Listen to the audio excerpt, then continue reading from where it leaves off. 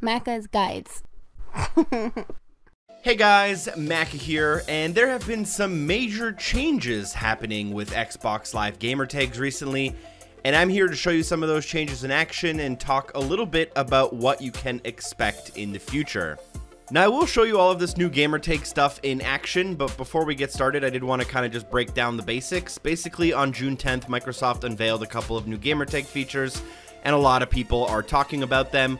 I briefly kind of tweeted my thoughts just after E3, but as more information has been coming in, I've been seeing a little bit more of these gamertags in action, and I figured a video would help kind of ease a lot of the pain and confusion for a lot of people.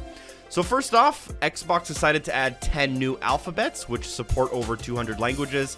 The list of alphabets can be seen on screen, but you should start seeing gamertags using, for example, accented letters, or symbols used in languages in China, Japan, and Korea, for example.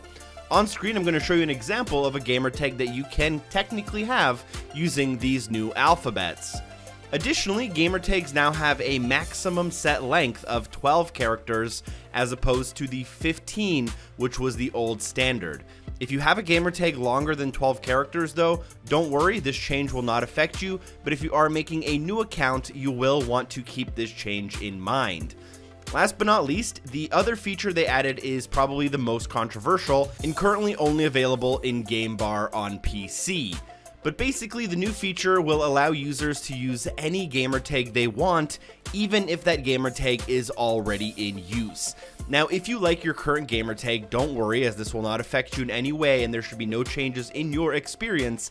However, if the gamertag you want is already taken, Xbox will automatically assign an ID suffix of numbers to it following a number sign, or what many people would call a hashtag, in order to keep everybody unique. And that's what you'll see on screen, is I'm trying to get the gamertag Macca, which is obviously already taken, so they're going to assign me a suffix.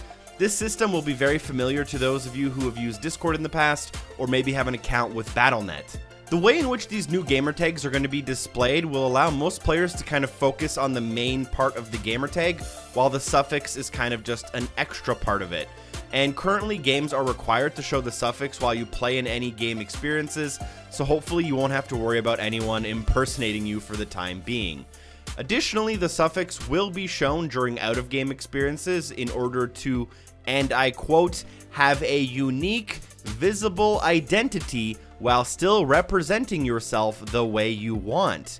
So you will be able to kind of see that the main name will kind of be bolded, maybe it's in a different font or a different size, and then the suffix may take a little bit of a back seat in many instances. Now on screen, I basically showed you guys that I made a new gamertag and I went to customize that gamertag, and if you do it in the original kind of old Xbox menu, you will not be able to currently use this feature, as the new gamertags are right now limited to Game Bar, and then they will be coming to mobile and to the Xbox later on this year. So you have to actually kind of use a special website if you want one of the new gamertags with the suffix in it. I will leave a link in the description down below. But you can see here I have a gamertag, and obviously it was just randomly assigned to me. I want to change it. Your first change is free for every new account. And I'm going to change it to the name Macca, which is already taken. I was automatically given an ID or a suffix at the end of it.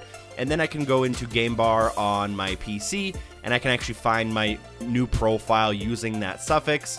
So this kind of gives you guys a little bit of an example of how it might work when you and your friends all can have kind of the same gamertag with different suffixes, and how it might look in the future when it does finally make its way to the console. I am very interested to hear what you guys have to say about these changes. I'll kind of keep my opinions short and sweet. I really like the support of the new alphabets and the new languages, and obviously keeping your old gamertag is a no-brainer. And I also think it's cool that Xbox is trying to make like the account creation process faster and easier for new people. But generally speaking, I'm not a very big fan of the suffix idea and allowing people to kind of have the same identifying gamertag as each other. I think invites a lot of opportunity for confusion for the average user. Again, those are just my opinion, and I'd love to hear from you guys more down below. Thank you guys for watching. Hopefully the video was informational. You can share it around with your friends, drop a like, and I'll see you soon. Special thanks to all the amazing people on Patreon for supporting the show, and shout out to Double O. See you soon, guys. Peace.